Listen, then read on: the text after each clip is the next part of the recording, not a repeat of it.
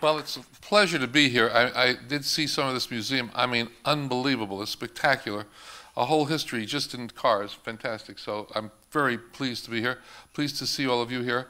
And the person who's going to be talking to me, I must say, is a man I've known for many, many years. We met in Baltimore 114 years ago, actually. It was a while ago.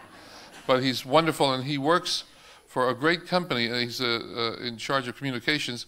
And I found out, it's interesting, I didn't know this at the time, but I'm actually one of the people who actually buys the product from Aegon, because one of the places they're involved with is Transamerica, and I have insurance with Transamerica, so I pray every night for Transamerica and Aegon. But he's a great guy, has a wonderful family. Mr. Greg Tucker.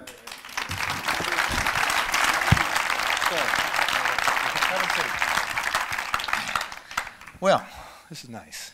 Isn't this lovely? Yeah, it's great to fantastic. Be here in The Hague with you, Marvin. You betcha. Yeah. By the way, I just want to say one thing about cars, because you all saw some of the cars, right?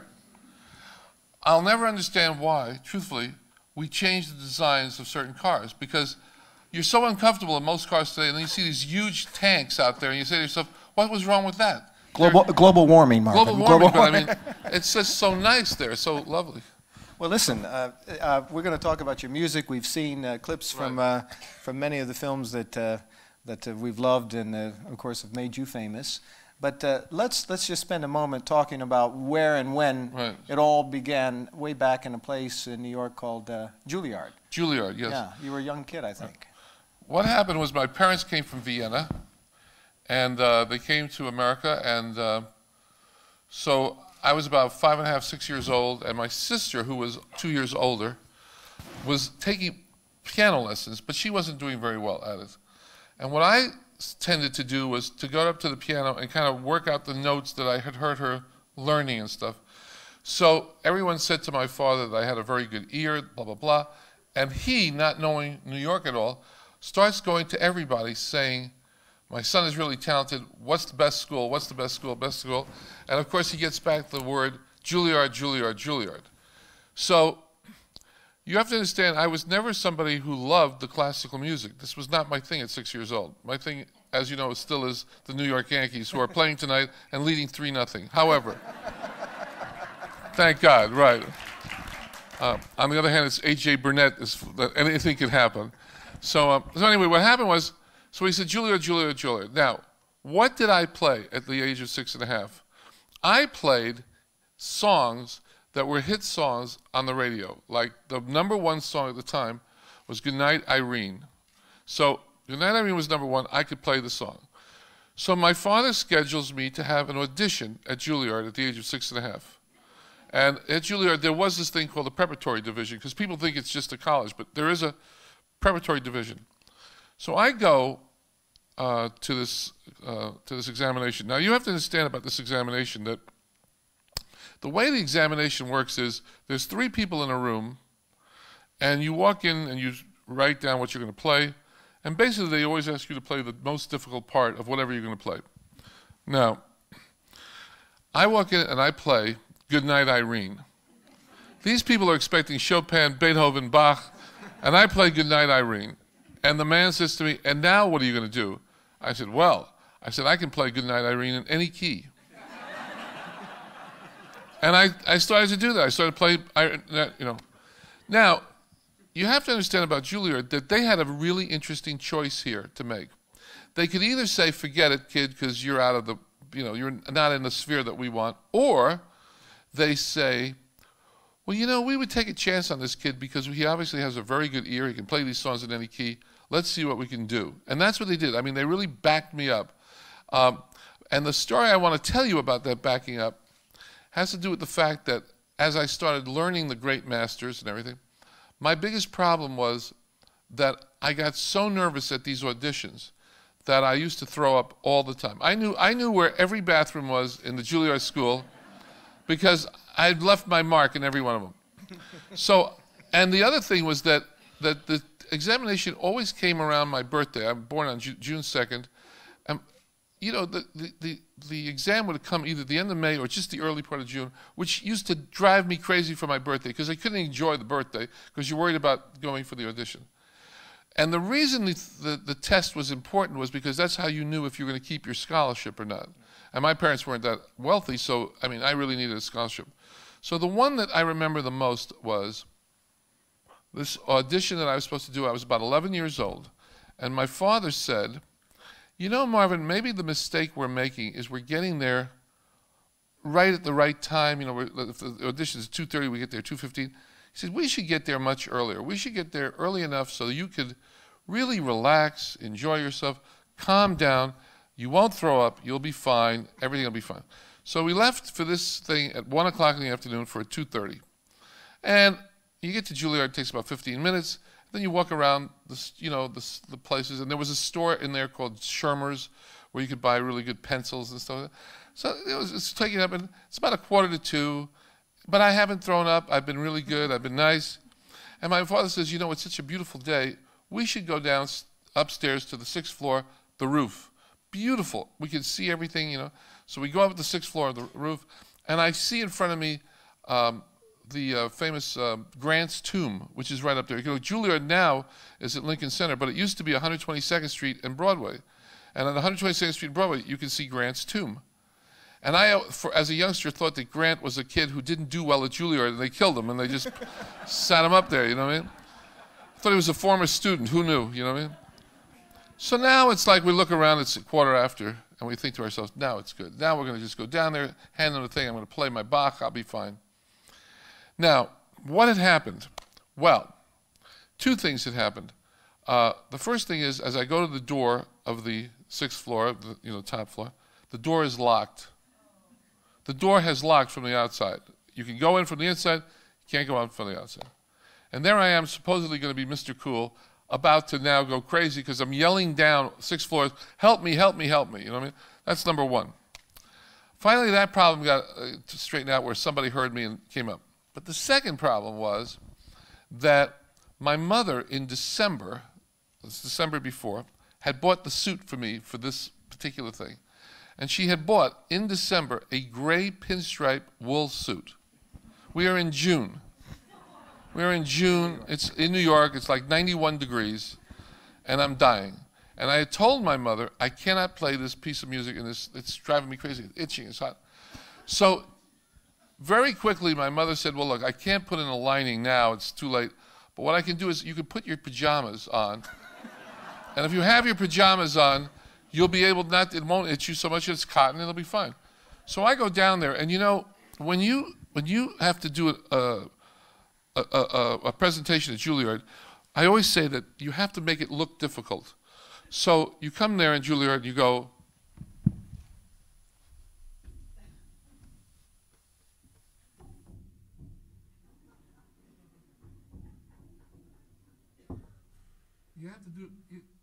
you have to do all that to make it, you know, worthwhile, you know? And as I'm doing that, the three judges start laughing. And I'm thinking to myself, I haven't even played a note. And they're laughing at me, you know? And the reason they were laughing is because as I had gotten pacing back and forth upstairs, is that slowly but surely the pajamas started showing underneath the pants. So it was a very interesting 10th year, is all I can tell you. But we did get the scholarship, and we kept going. And I went to Juilliard from the age of 6.5 to the age of 21. And what was great about it for me, even though it was very tough, but what was great about it is the one thing Juilliard does, no matter what your instrument or what you want to do, is they make a full-rounded, raring-to-roll, musician, which allows me in my later life to do things that I never even thought I'd ever do, but I was ready for it, whether it's conducting, arranging, playing, it didn't matter. And for that, I'm always very thrilled. The other nice thing that happened with Juilliard was when I won all these prizes, I never heard a word from Juilliard, even though in my biography, no matter what, I always put in the word Juilliard. And only about 10, 12 years ago, the new head of Juilliard called me up and was very respectful and very sweet, and then we had a wonderful rapport. And I've even given some classes at Juilliard, which I can't believe that I would do, but you know, what the heck. And not in the pajamas. Not on the pajamas, no.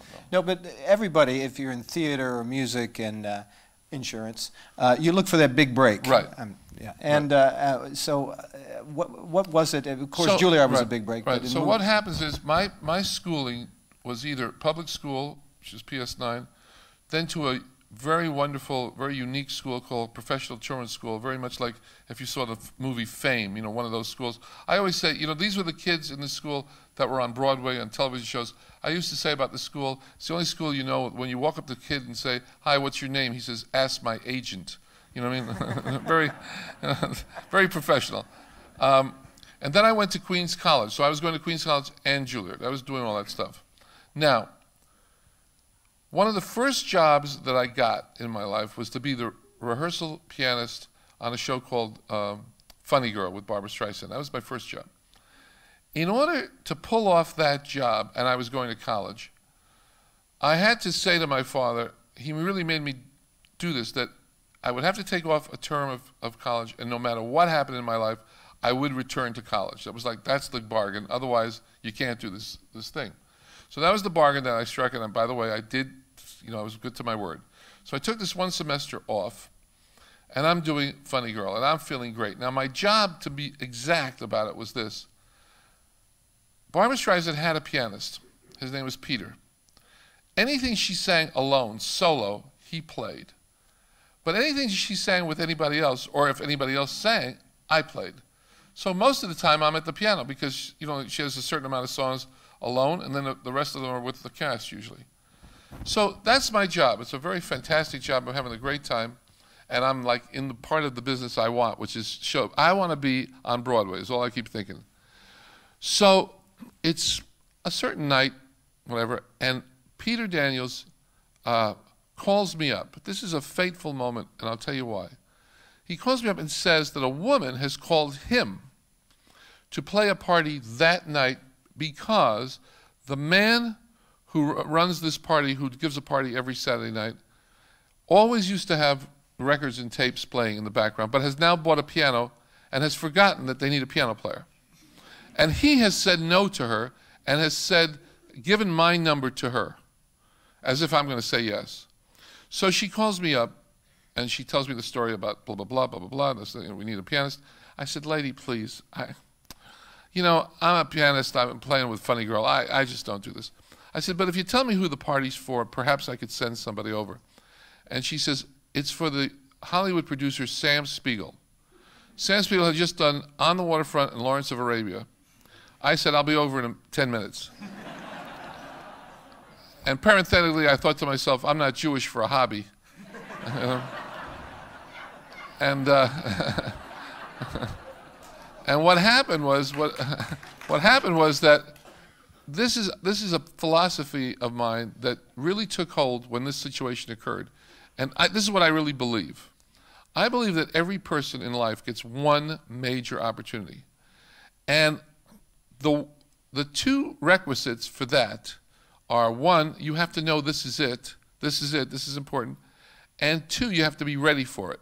For instance, when I heard Sam Spiegel's name, I went, the chances of me having a shot at being in a room with a Hollywood producer in New York City at a major party and me being there is 1,000,000,000 to 1. So if that comes up, I'm going for it. And number two, it gives you the opportunity to possibly do something.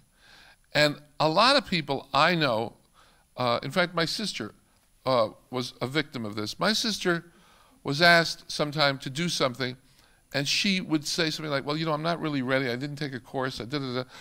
Call me back in 6 months. You never get the call back. They don't call again. It's a one shot. So at that moment, I get my trusty tuxedo, and I go to Sam Spiegel's home, and I play this party. I'm literally playing just background music. I'm not trying. However, you can imagine the difference of these people who are there, who are now having music played for them, anything they want, as opposed to having a record. I mean, you know, I'm telling you, famous people are there. They're asking, and so they're telling him, this was the greatest party, because if Bobby Kennedy wants to hear something, I'll play it. You know what I mean? Faye Dunaway was there. She wants to hear something, I'll play it. It doesn't matter what you play, whatever, I'm ready. So what happens is, when the party's over, he says to me, and remember, he was Viennese also, so we had a lot of things that we could talk about. He says that he's working on a new film. It's by John Cheever. It's a short story, and he's looking for a new composer because he gave a big break to Leonard Bernstein to do On the Waterfront. That was a Sam Spiegel film. So I go out, I buy the book, and I read the book, the short story really, and I call him back because I now have his phone number in my, my Rolodex here, and I say to him, Mr. Spiegel, I just want you to know I read this book, and I want you to know I think I've written a terrific theme for your film. And he says, well, come on over. So I come over, I play this theme, and I'm not kidding you. On that night, Sam Spiegel probably, after I played it for him 3 times and he really loved it, he started calling people. And they would show up at his apartment, and I'd have to play it for them. I told him one time, I said, if this song was played as many times on the radio, as many times as I played it tonight, it'd be a smash, you know what I mean? So the next thing you know is he offers me a job to go to California and to do this film. And as I say, I wasn't really worried about doing the film because I had told him, yeah, I could do it. Because once I get the job, I figure out how to do it. I don't have to figure it out until I have to do it. And then when I do it, I go to people that I know and get all the advice I can and find the right people. So what worried me was not the doing the job. What worried me was the air going by air, because I'd never flown. So I was so nervous about flying that I took a train from New York to Los Angeles, which is 60 hours. And as I say to people, if you ever had a fear of flying, the easiest way to get over it is to take a train from New York to Los Angeles.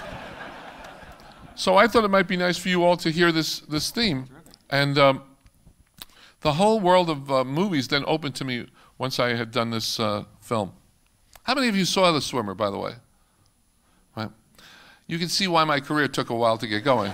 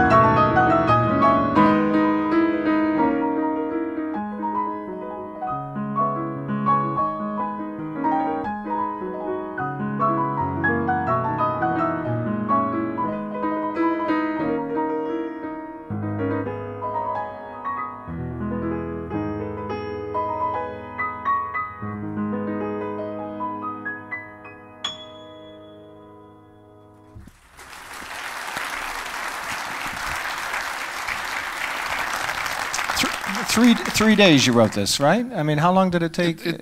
No, it took about a couple of days. Couple of days. But then I went out to Hollywood and had a nice time out there, and was out there long enough to figure out kind of like what the movie business was like. And because of the fact that no one was calling me to do a show, I basically stayed out there for quite a while. Well, I want to move on to that because you're known as much as a film writer, musician as for theater for Broadway. Right. How did so Sam Spiegel gets you started? Of course, you're out there, and then of course, as we saw from Miss Streisand, your career really took off with a particular show called The Way We Were. How did that? You know that that show called 6 Degrees of Separation. In a way, that's really part of my life, because what I found out, it took a while to figure this out, but the relationships that you make with people sometimes is the thing that keeps things happening in your life, because you just connect with certain people. So, for instance, when I did A Funny Girl, it was produced by a man by the name of Ray Stark. Ray Stark was a huge producer of Hollywood films. I think when it comes to Broadway, I think probably The Way We Were may be the only show he ever produced. But in films, he was huge. When I did the dance music for a film called, for a show called Henry Sweet Henry, the director of that show was George Roy Hill, who then did The Sting, and the choreographer of that show was a fellow by the name of Michael Bennett, who then later on did a chorus line. So all of these little things mean a lot. So the way I got The Way We Were, though, is a very interesting story, because it shows you the mentality, unfortunately or fortunately, of producers. I was brought up in a very European household, very Viennese, very, certain. My father was a person who really believed in the rules. The rules were everything. My mother, not so much, but my father, yeah. Anyway, so my father also believed very much that if you actually did good work, really good work, that would somehow pay itself off somewhere along the way. So Ray Stark calls me to tell me that he's doing a film called Fat City. Now, let me just tell you right now, if you haven't seen Fat City, you're a very lucky person. It's not a very good movie, and it was directed by John Huston. I may have one of the worst films that I ever did with John Huston, but to be honest with you, John Huston was already gone from this film. The director wasn't even there to tell me what he wanted. It was like unbelievable. So what did they want? Very simple. They want me to go to Nashville, record, whether it's old music or new music, meaning I could write it, I could have somebody else write it, it doesn't matter. Just record about 20 minutes of, country music. And then you're on a certain budget. They give me the pieces of paper for, that everyone has to sign how much the money costs. And then I come back to Hollywood and I show them the 20 minutes, right? So this is exactly what I do. I go down there, I pick some really great musicians, we go in a studio, we start recording. It takes about 6-7 hours, you get 20 minutes of music, you're all happy, everyone's happy. When I come back to California, I go to Hollywood, I go up to Ray Stark's office, and there's Ray Stark. And under this hand, I have the tapes. I have all the stuff, all the recordings. Those days it was all on tape, so it was a lot of things. And in this hand, I have all of the things that have been, requisitioned and everything that everything's cost, and I have the number. And it turns out I come in $8,000 less than what they were going to spend. They were thrilled to have $8,000. They saved $8,000, right? And Ray Stark, without having heard anything from here, hasn't even taken the tape, says, "You came in $8,000 less?" I said, "Yes, I did. There's this other film I've got called The Way We Were." I mean, talk about, you want the story to go, he heard my music and fell in love with it so much and said, "You're my man." But no, $8,000 cheaper, you got the job, you know what I mean? So then what happened was, again, getting yourself ready for certain things. I knew that Alan and Marilyn Bergman were the people who normally write for Barbra Streisand. So the first thing I do is I call and find out the phone number of Alan and Marilyn Bergman. Now, Quincy Jones, again, all these things have a way of coming together. Quincy Jones had recorded, when he was the head of a record company, he recorded a song of mine called Sunshine, Lollipops, and Rainbows with Leslie Gore. And so I had his number in my Rolodex, and I called him, and he gave me the number of the Bergmans. But he also said to me, "Well, if you're going to do a movie," he said, "you better get," and then he gave me the names of these two orchestrators. He said, "These guys have done hundreds of movies.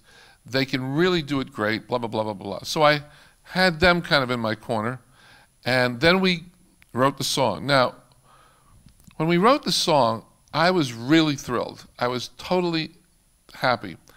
And then what's very funny is you go to the home of Barbra Streisand, and 3 lousy singers are going to show the way we were. You know what I mean? I've got myself, can't sing. I've got Alan and Marilyn Bergman, not exactly the best vocalists. But everything's fine. Everything's fine, and she makes a couple of changes as is her wont, and we do the changes, everything's fine. Except then, for some inexplicable reason, which is still unclear to me, the suggestion came, well, you know you have months before the film is going to be ready. Why don't you write another song for the hell of it? I was happy that she liked the first one. It was like, I'm happy to quit here, you know. So we wrote another one. And I didn't like the second one as much as I liked the first. So thankfully, the director of the film, Sidney Pollack, did a very smart thing. He had Barbara literally do what we call a scratch track, meaning a track where she's singing but just with a piano. And we put both of those tracks up against the film. And that's when you really know what you have. It's one thing to play it alone, but when you put it up with the actual images, then there's a visceral thing that happens, which you either like or you don't like, but it starts to work. And the first song won, thank God. But the story I want to tell about The Way We Were, that's the interesting part of this whole thing, was that we recorded this thing, we did the whole movie. I was really feeling great about what I'd written. I was in a good mood. I was very proud. And it's very interesting, when you finish a movie, you can't tell anybody. The movie may not come out in 5 months, and you can't tell anybody. You know, you just kind of, hey, what are you doing? Well, yeah, you know. I always say in California, if you say to somebody you're not doing anything, they go, he's out of work. In New York, if you say I'm not doing anything, he says, he's really working on something big. You know what I mean? It's just the difference of the coasts, you know? So we finished this picture, and it gets previewed, I think, in Denver or Phoenix, one of the two places. And what bothered me about the preview was that I felt that we didn't get people crying enough at the end. We just didn't get it. And I was really upset with myself because I thought, I don't know, I must have made a mistake here because they should be crying, you know? So I go up to these two guys, the names were Leo Shukin and Jack Hayes, these two orchestrators. I said, guys, you know, you've done over 400 pictures. What did I do wrong?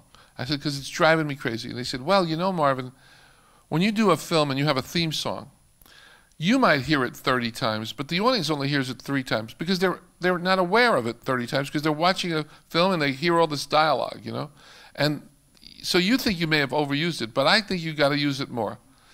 And the pivotal scene where I thought I was being brilliant was the very end of the film where she touches his hair at the Plaza Hotel. This was the pivotal moment, and I thought my original version was that I had what I call the second theme, you know, the supporting theme happened there, and then as they all left each other, I had her come in singing The Way We Were. That was my original concept. So I rewrote it and decided to put the melody now, The Way We Were melody, on that moment where she touches his head. Still have her sing at the end, but at least it be the same melody. So I felt very strongly about this, and I wrote it out, and I went to the head of the music department, and he said to me, no, we're not spending another $1 on this thing. Forget it. So then I said to him, kind of like with a real grain of, you know, like, come on, yo-ho-ho. I said, you must have a film doing a session here that we could just, this whole thing will take me 5 minutes. You could put me on one of your other movies just to get the 5 minutes with the orchestra. No. So I did a very daring thing because I really couldn't sleep. I could not stand the fact that I had a better solution and I hadn't been able to get it. So I gave them back $15,000 so I could record this thing on my ticket. Now I'm paying $15,000 for an orchestra that I'm going to use for 10 minutes, but you have to pay them for 3 hours. I mean, it was a heck of a gig, you know what I mean? Good union. Right? Good union. But I did have the last laugh because the next preview, there was tears. And when the tears started, I went, it was worth it. And I'm very big on that. I do believe that if you get a chance to alter something that you really think is wrong, if you even get that chance, you need to stand up and say, this is it, I have to have it. So that was and it was a turning point in my life because having The Sting and The Way We Were in the same year set up a great moment for me at the Oscars. Because, I mean, normally, having two great films, I mean, The Sting is a perfect film. The Sting is just perfect. The Way We Were is not perfect, but the good news about The Way We Were is it almost doesn't matter because those two people had electricity on that stage, on the screen. I mean, I always say the two best love stories I've ever done were Redford and Newman and Redford and Streisand. I mean, because it's chemistry. It's chemistry like you can't believe. I mean, that chemistry takes apart all of the things that are bad with the movie. I mean, one of the things that I felt very strongly about in The Way We Were was that I was going to make it as romantic as was possible, because I wasn't a big lover of the other stuff in that movie, particularly the stuff having to do with Hollywood and all of the political stuff, which, by the way, from the time that I first saw the film to the time it came out, got really much shorter, much less. I mean, it got down to the main basics. But what worked in that film was that love story worked fabulously. I mean, and those two people on the screen, they could have said blah, blah, blah, blah. You would have loved them. So the music does shape the film. I mean, there are times in music where I think producers are hoping you can somehow make it better, meaning support it and make it better. I'm not sure if music by itself can ever, quote, save a loser. I mean, that's asking a lot. But a film can, in a comedy, make it feel much quicker. It can, in a what do you call it, in a love story, really get your heartstrings. There's a lot of things it can do. I mean, look at Jaws. I mean, Jaws is the perfect example. You know, you hear ba da da, and you're like, I don't even go in the bath anymore. You know what I mean? You know, I'm a shower man now. You know what I mean? Well, you've created a irresistible moment for us, so you're going to have to indulge us here. And to help you, we have a young rising star here from the Netherlands, who many of you will know from a famously aired competition for Mary Poppins. She's also appeared in Dirty Dancing and as well as a number of television programs, and is currently in The Producers. So please give a warm welcome to Noortje Herlaar.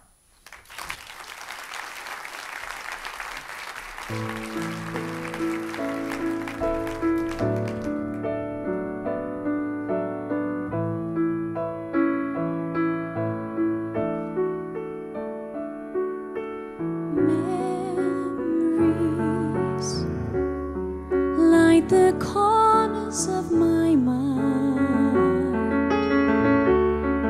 misty watercolor memories of the way we were, scattered pictures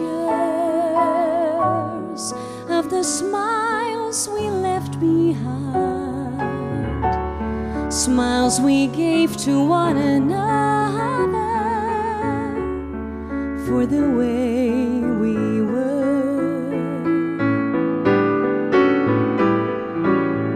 Can it be that it was all so simple then? Or has time rewritten every line? If we had the chance to do it all again, tell me, could we? Would we? Memories may be beautiful, and yet what's too painful to remember, we simply choose to forget. So it's the laughter we will remember whenever we remember the way we were.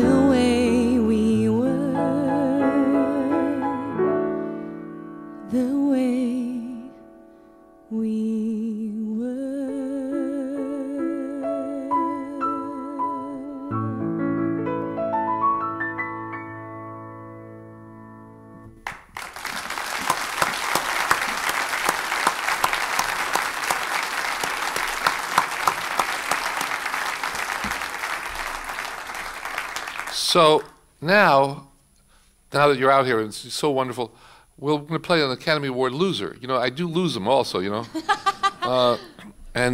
This is a very interesting song because the song that it lost to says the whole thing about this event. This is Ice Castles, and we lost to Shaft. So there you are.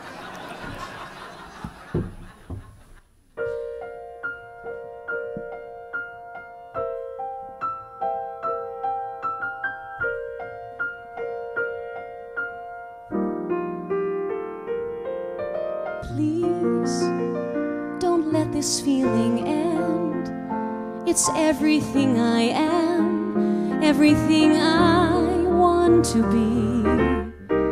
I can see what's mine now. I can feel so much since I found you, looking through the eyes of love. Now I can take the time, I can see my life as it comes up shining now, reaching out to touch you. I can feel so much since I found you, looking through the eyes of love. And now I do believe that even in a storm we'll find some light. Knowing you're beside me, I'm alright. Please don't let this feeling end.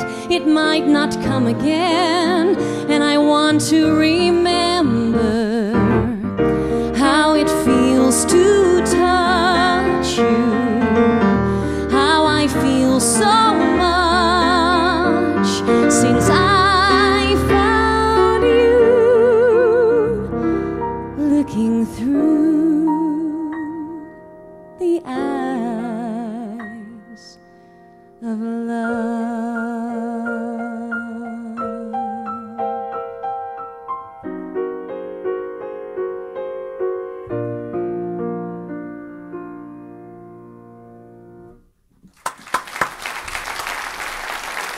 Thank you.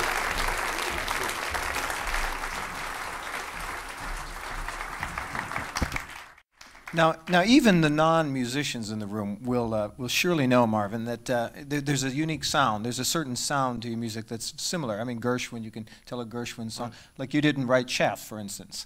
You know, so, do you think you have is there a Hamlisch sound? Is there a unique style? I very much care about melody, which these days is almost, I would say, at the brink of being ultra old-fashioned. I still believe that a melody is what it's about. Right now we're in a very rhythm-oriented world, as opposed to, you know, everything starts with boom, chicka, boom, boom, chicka, boom, chicka, boom, dum, dum. And I start with, yeah, I mean, I just hear the melody, but that's probably because that's what I grew up on. You know, that's what I remember. That's what I feel strongest about. So, I mean, if there's such a thing, I mean, I pride myself in being somewhat different in terms of my sound for certain films. I mean, I think if you looked at what you saw before, I think what I did for Take the Money and Run is wildly different than the score. I mean, the Bond score was about as more rock and roll and more into a whole other world. I mean, I try to immerse myself in what the film particularly needs, you know? Well, let's talk about a little bit what you're doing today. You did The Informant last year that came out with Matt Damon. Right, Matt Damon film. A very interesting film because it was one of the few films in my life that I really did not write a note for the first 2 weeks. I could not come up with anything that I thought was really good. And one day I'm walking on the streets and I realized that the guy in the film is bipolar. So that means that what's white is black, what's up is down, what's right is wrong. And then I decided to write the whole score literally like a schizophrenic would, meaning trying to figure out what was going on in his mind, which is totally different than everybody else perceives it. And I remember calling the director and said, "You better come over here." I said, because if I write this and I commit to this, I just want you to know what you're in for, and I just want to see, you know. And Steven Soderbergh really liked it, so I was very happy with that.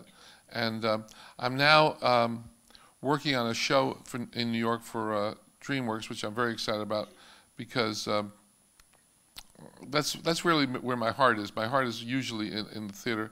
And for film, there's a film that's going to be coming out. It hasn't been done yet, but we're looking forward to it, which is about an incident in the life of Liberace. It's not the Liberace story, but it's about a very specific incident. And I'll be writing the music for that. Great, great. And by the way, I met Liberace years ago in Vegas, and can only say to you that if ever there was a man who did not have a mean streak at all, one of the sweetest people you ever met in your life, and so uncompetitive, it was ridiculous, is Liberace. And the thing about Liberace that's so great is that if you were to buy a Liberace record and you just closed your eyes, you didn't look at the cover, you didn't see the mink coat, nothing. The playing is unbelievable. I mean, I'm thinking about literally having to overdub most of the piano in this stuff because nobody can actually play what he actually played. I mean, he's the Lang Lang of pops. Yeah. You know what I mean? He really is. It's unbelievable what he could do. So to get that sound is a whole other thing. Well, do you think when you come to a song, of course, you have to have an idea and. Well, actually, it started with The Way We Were. What was interesting is The Way We Were. A lot of people think that a lyricist wrote the title. There wasn't a professional lyricist who wrote the title. The Way We Were is the title of a book by Arthur Lawrence, made into a movie, sent on to the Bergmans, who put in all the other words. But the title, The Way We Were, was in fact the title of a book. And that's when I realized there are people in this world, regular people, normal people, who have titles in their head. And if they had a composer around, they could write, you know.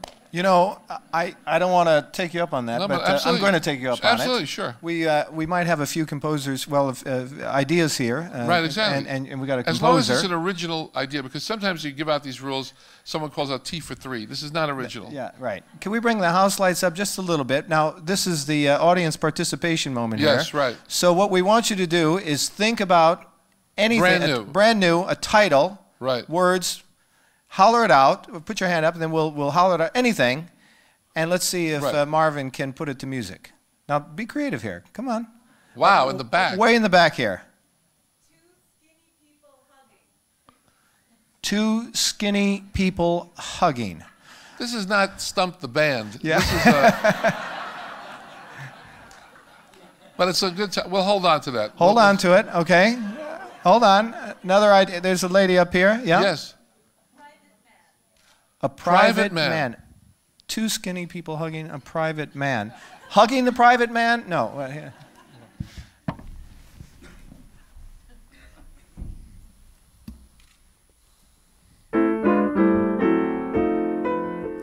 If you know this and want to hum along.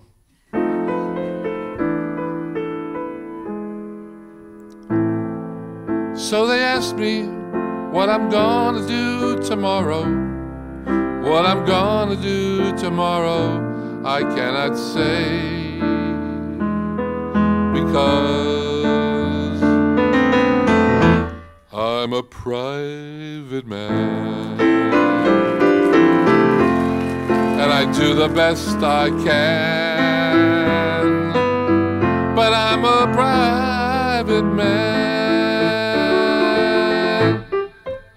But I'll tell you about what I did last Sunday night.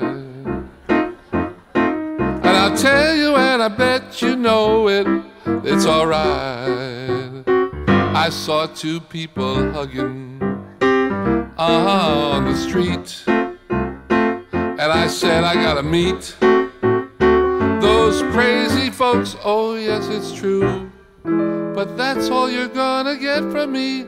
That's all you can, because, my friends, I'm a private man.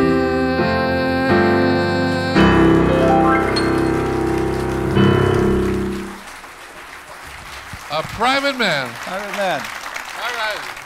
Well, while we have the house lights up, let's turn it over to your questions. Do we have some questions here? Anything that has occurred to you in so far this evening? Yes, here. The score you wish you had written. Oh, Oh, well, that's a good question. You mean a score that I love so much? Oh, yeah. Well, what do you call it? Hold on. It'll be there. What? No. Are you talking about in the movie? In the movie? Hold on. It's the French film. It's the great film. What's the name of it? Cinema Paradiso. Yeah, that's the one. That's what, you know, it's a fantastic score, and it's so great that even just hearing the music alone is a great experience. I love that film, but I love that music is to drop dead die, which is unfortunate because you'd like to live while you heard it, but no, that's the one. I mean, that's really wonderful. They're just wonderful stuff. Great. Okay. Was there another? I thought I saw him. Yes, right here. What would you say you prefer as composing just a pure score or composing songs for score? Well, unfortunately, and that's a very good question. Unfortunately, there's a whole thing that comes with writing the song as opposed to writing the score. And I'm being very honest now. This is not the kind of answer I would give to the Hollywood press because I would get killed for it. But from an ego standpoint, from just a pure ego standpoint, when you write a song and it becomes a hit, that is what we would call real fire in your career. That's something that just ignites a whole lot of stuff. You know, there are some great scores that have been written, great scores that no one's ever heard of, because if the film dies, the score dies. And then there are some great scores in great films that, you know, come out and still no one's heard them. So what usually gets nominated at the end of the year are usually scores from major motion pictures, okay? But if you wrote if you wrote just the song from Titanic, more people know you from that than know who wrote the score of Titanic, if you know what I'm saying. So the thing about film is that the good thing about film is, yes, if you can immerse yourself in the score and you're happy with it because you really like it, and that's it, fine. There's nothing wrong with that. Because the great thing about working in film is they pay you. They pay you if the movie is a hit or a bomb. You get paid. That's not the truth. That's not what happens on Broadway. Broadway, you kill yourself for 2 years. You write it. It comes out. It's a bomb. You got nothing. You have nothing. Zero. You had nothing going in. It's a bomb. You have nothing going out. But when you have a hit song, it is kind of like it's just another lane, but it's a very hot lane. It's like that stardom that you get, which only may last 3 years, but boy, for 3 years, what a parlay. You know what I mean? So in my opinion, and this may have hurt me in my career, but in my opinion, yes, I really try to look for a film that has a song. You know, I just think that's more up my alley.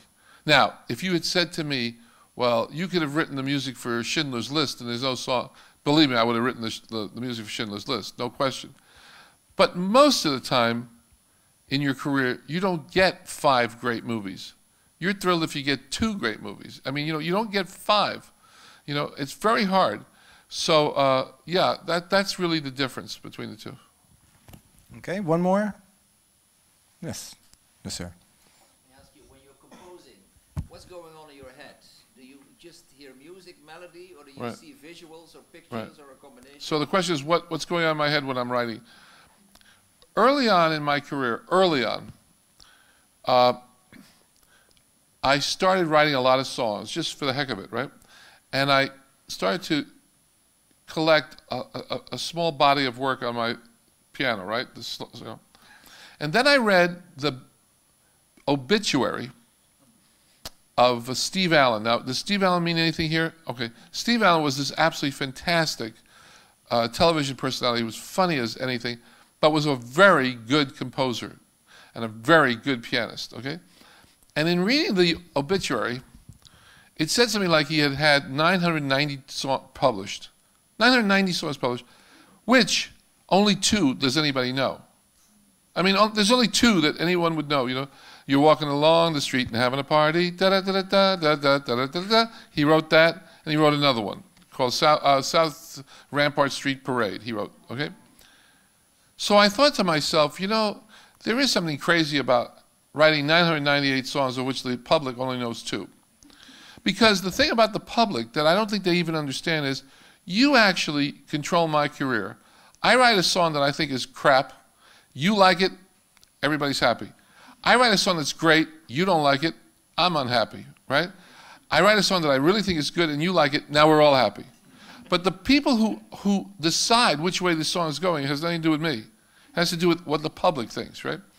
So at an early point in my career, I went, you know, it's not really worth writing just songs for the heck of it, where you're just, you know, knocking on the doors of people and saying, could you sing this? Could you do, it's like, first of all, it's very demeaning for me to have to go, I'm not good at this. Hello, hello, I'm begging you to sing the song, they say no. And then you have to live with yourself and go, no, it's rejection. This is not good. So what I decided to do was to become a gun for hire, meaning you hire me, I know it's going to be used. I know this thing is going to have its day. You're either hiring me for a film or for a Broadway show, but there comes a book with it, there comes an idea with it, there come actors with it. So my life has been about not so much tons of stuff, just a small amount, but stuff that gets out there. So, you know, Chorus Line was a show, it gets out there. They're Playing Our Song was a show, it gets out there. Now, that doesn't mean I haven't had bombs too. I had a huge bomb in London years ago called Gene Seberg, a show that I loved, but was a bomb. So, but at least you know it has its day in court. So, no, I don't walk around the whole day going, with a song in my heart. No, I don't know. But I'm very quick once I get the assignment. Once I get the assignment, what happens normally is that I immerse myself in that story. And then I try to get into the mind of the protagonist of the story. And then I start thinking about what's the most interesting way to go about this. And that's how it starts to, you know, come around. And what really, I will tell you one piece of advice that I think is very true. If it's 10 o'clock at night and you're writing something, right? And it's 11 o'clock at night and you like it, you put it on tape, you go, okay, I got it, right? At 11 o'clock at night, you think it's the greatest piece of music you ever wrote. Now you have to go to sleep. If you wake up at 10 o'clock the next morning and still like it, you have something. But if you don't like it at 10 o'clock in the morning, which happens most of the time, you go, another day shot. So you tend to be, the thing about it is that with a movie, what you're trying to do is support the movie the best you can. And that's really the bottom line. In a show, it's different because you're really, you are the person that is making these songs come alive, you know what I mean? But that's how I try to do it. I try to get myself totally immersed. My only pet peeve of movies that I can't stand is, and this happens in America much more than it happens in Europe. I kind of like the way they do European films better in terms of the music. But in America, what will happen is a film will start, and it says 1836 Budapest, and you'll hear, baby, baby, I'm in Budapest and I love you. And you go like, in their attempt to have another hit song, they will throw anything in, doesn't matter the time, doesn't matter the place, doesn't matter the context, that's it, you know? And I can't stand that. That drives me crazy. I want it to be, if it's 1836 Budapest, I want it to sound like 1836. That's about it, you know? Let me turn, you can bring the lights back. We're often asked to, in business world or corporate world, to think out of the box. Right. But of course, you at one point in your career were actually, literally, had to think in the box. Right. Tell us the story. This is the Chorus Line story.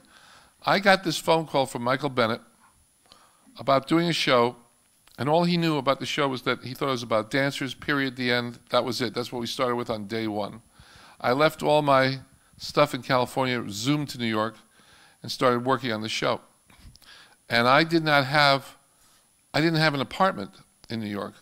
So I came to New York and found an apartment, which was an apartment on a very beautiful block in New York, beautiful. What I didn't realize was this was a new apartment building, and they make the apartment buildings in New York paper-thin walls. And within a day or two, a woman kept calling my phone and saying, could you stop that crap? And I would say to her, it's not that I won't stop, but could you call it music? I said, because I'm really doing my best here, you know? And So I called up an architect and said, what can I do because this woman's going to drive me crazy. And they actually built in this apartment a little box, because I was working on an upright piano, not this big, an upright. So we had this box. We put the upright into the box. The box was about a foot off the floor, so it wouldn't make any kind of vibrations. And most of the score, of course, I was written in a box. The only thing that I think is really important about Chorus Line that I really want to say, because I really believe this very much, because anything that I tell you has come out of my own experience, so that's why I can believe in it. But when I gave up having just won 3 Oscars, when I gave up that career to go to New York and dash any hopes of getting the next big picture, because I'm going to go out of that world for a while, the reason I did it was simply because this was my passion that I wanted to do, and here's the guy that I'm crazy about offering me a job. Not offering it to Steven Sondheim, offering it to me. And he had just worked with Steven Sondheim, so it seemed unbelievable to me that he would hire me. And I think in life, whether it was a hit or a bomb, because people think I say this because it was a hit, but it could have been a bomb. If you get an opportunity to really follow your heart, absolutely follow your heart, I don't care what, you do it. Because the worst death I can think of, the worst, is on your deathbed saying, if only I had, fill in the words, you know? And so to me, I would have, my whole life, I would have been so depressed if I had not, because I could have said to Michael, you're a little late, you know? I got 3 movies coming up, I got this, that, I'm the hottest guy in Hollywood. Enjoy yourself, you know. But this was it. This was the manna from heaven, and I wasn't gonna say no. And the thing about Chorus Line was that when we were working on it, we did 3 workshops on that show over the year and a half, and nobody thought it was going to be this big hit. Nobody. I mean, I love when people talk to me now about it like we knew. We had no idea, you know. We were just trying to do a good, different show. That's all we were trying to do. Just change the whole thing up there, you know. No big star, no big set, no big costumes, no big orchestra, you know. Just try to do something new. But I had so much belief in Michael Bennett that, you know, I just thought, you know, he could lead me to a minefield and I would have gone. You know, I was really into it. And it was a great experience. And on opening night, Michael said to me, I said to him, what do you think if we made a mistake and this thing's going to get killed? And he said, do you think you did a good job? I said, yes. He said, do you think you wasted any time? I said, no. He said, then you've done all you can do. So there we are at Sardi's. The show has opened. I'm waiting for the newspaper at New York Times. And the New York Times at those days was next to Sardi's. So I walked over to the New York Times. First paragraph, brilliant. Second paragraph, brilliant. Gets to the 5th paragraph. This is something I will remember till my death. The music by Marvin Hamlisch, parenthesis, this time without the help of Scott Joplin. And then death, pure death. It just, this is like horrible. So after I threw up, I went to Juilliard, figured why not, you know.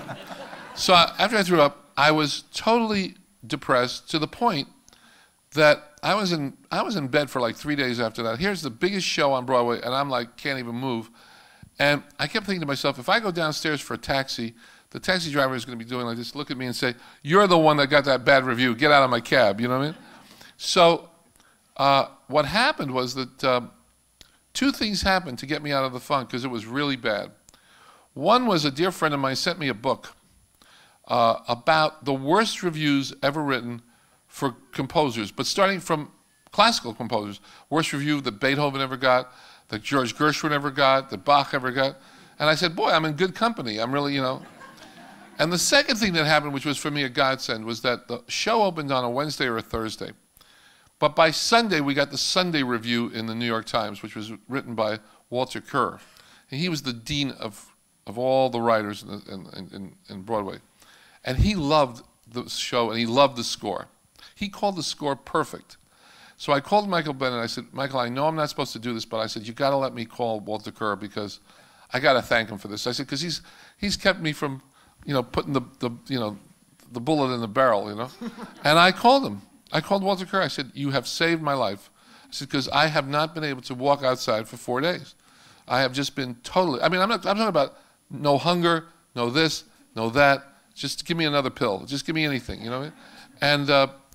And then Chorus Line became this thing that was like off and running, and it was just something to... And still running. No, it's all around the world. Yeah. I want to just tell one fast story, because I know that we have to finish this up, but I want to tell one story about Chorus Line that I love. And again, from my own experience, this is something you'll never realize, but... So Chorus Line is coming to the last of its previews. We had like 10 previews. And I have to be honest with you, the applause at the end wasn't like anything that it became. And it became huge at the end. We were doing the same ending except for one difference, and it was getting okay applause. And no one could fix it. Nobody. I mean, Michael Bennett had no idea what was wrong. I had no idea what was wrong. The book writer had no idea. Joe Papp, a brilliant, brilliant producer, had no idea. And we're saying to ourselves, I can't believe we're doing this incredible bows, this fantastic dance, and we're getting... So who comes to the show? So on about the fifth preview, Marcia Mason, who was then married to Neil Simon, comes to the show. Marcia Mason, right? And when it's over, she says, I have to see Michael, because Marcia had done a show with Michael. And she says to Michael, no, one of them, yeah, I think it could have been, but it was definitely she did a show with him. So she says, Michael, I think I know what's wrong with the show. He said, well, tell me, because I have no idea. She said, well, you know, in the end of the show, when they're giving out the jobs, the person who did not get the job during that part of the show was Cassie. And she said, you know, you can't do that to an audience. She said, because we know that Cassie's the best person up there. We know she's the most qualified, if not overqualified, and no director worth his salt would turn down the best person just because she didn't love him or didn't, you know, their love affair didn't work out. Because it was very personal, actually, with Michael. Because Michael had been married to Donna McKechnie in real life. So he was using this ending of this thing to almost take care of his own psychological problems. So for the hell of it, that night, the next day, Michael changed the ending and just had her get the job. It was a 1 second change. You know, you're gonna win, you're gonna lose. Next.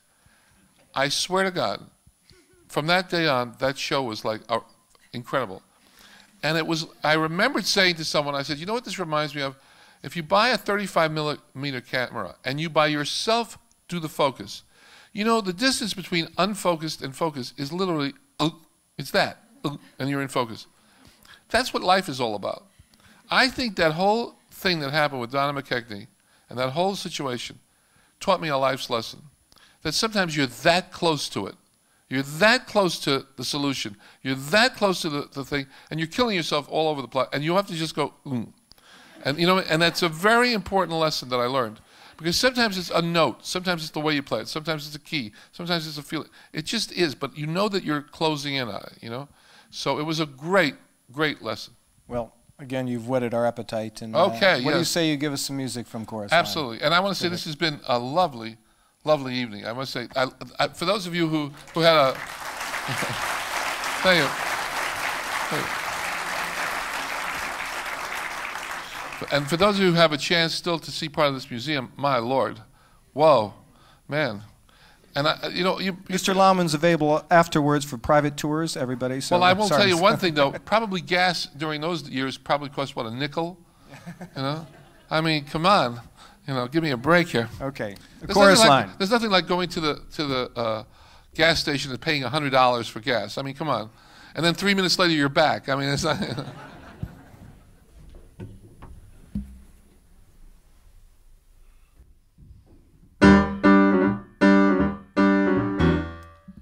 You know, the man asked me about how do you write the thing or what do you immerse yourself with? So here's a very good example. One. How did we get to one? Well, one, the lyricist came up with the title One. The idea is that we're all in it together. Michael said to me before I got to playing anything, he said, I must have this.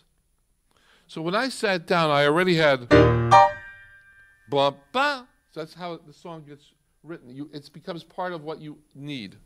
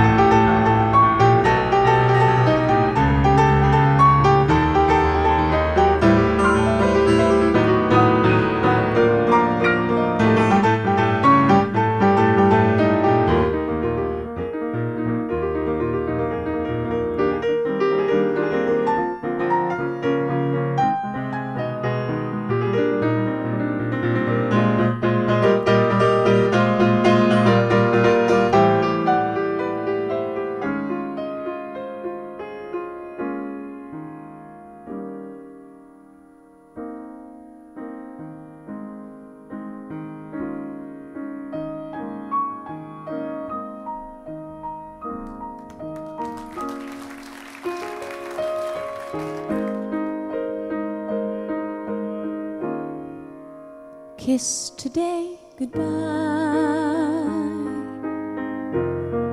The sweetness and the sorrow. Wish me luck, the same to you. But I can't regret what I did for love, what I did for love. Look, my eyes are dry. The gift was ours to borrow. It's as if we always knew. But I won't forget what I did for love, what I did for love. Gone, love is never gone. As we travel on, love's what we'll remember. Kiss today goodbye and point me toward tomorrow. We did what we had to do. I won't forget, can't regret what I did for love. What I did for love. What I did for love.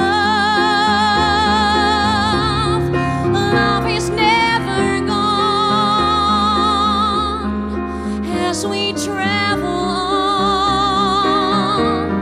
Love's what we'll remember. Kiss today goodbye and point me towards tomorrow. We did what we had to do. Won't forget, can't regret what I did for love. What I did for love. What I did for love.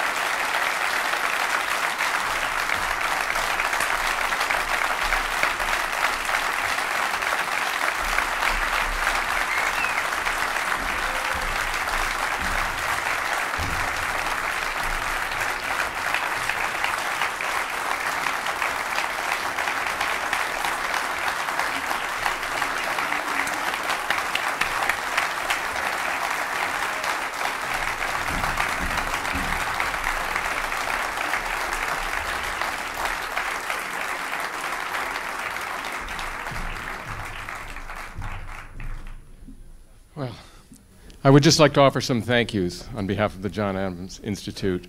First of all, Greg Tucker, thank you for expertly conducting this interview with Mr. Hamlisch. But beyond that, the John Adams Institute works with other partners to bring speakers to the Netherlands. If I had called Marvin Hamlisch and asked him to come, he wouldn't have, I think, taken the call. It's because Greg Tucker asked him that he came. So thank you very much for Greg and for all that you do.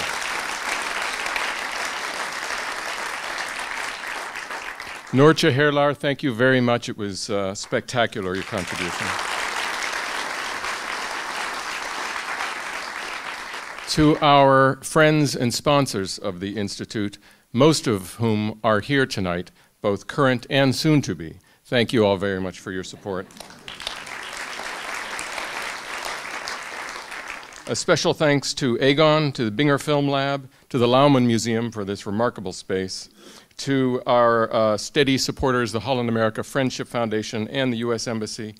Upcoming John Adams Institute events, September 28th, Isabel Wilkerson, who recently won the Pulitzer Prize for her mammoth book about the great migration of blacks in America, The Warmth of Other Suns. October 18th, Charles C. Mann with his book about 1493, everything that happened following Columbus's bridging of the gap between the two across the Atlantic Ocean, everything that happened ecologically. And November 1st, James Glick with The Information. We are hosting, or actually Aegon is sponsoring a reception right across the main hall. We invite all of you to join us and join Mr. Hamlisch for a drink.